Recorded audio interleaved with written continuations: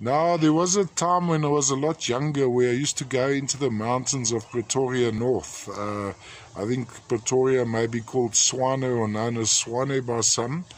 And here I'd find, this comes from a road cutting on Horn's Neck. And these guys are actually dug out of a sand, so they weren't sitting on a matrix per se. So I wouldn't call them floaters, but they weren't connected to anything. So they actually formed in a clay. And this was one of my fortunate finds there.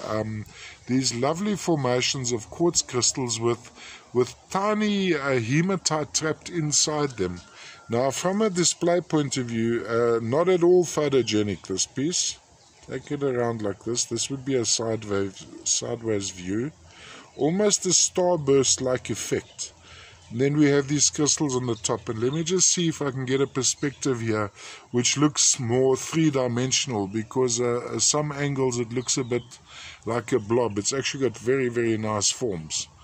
All the way from Pretoria, South Africa, Horn's Neck, Pretoria, South Africa, proudly self-collected back in the, God knows when, many, many moons ago.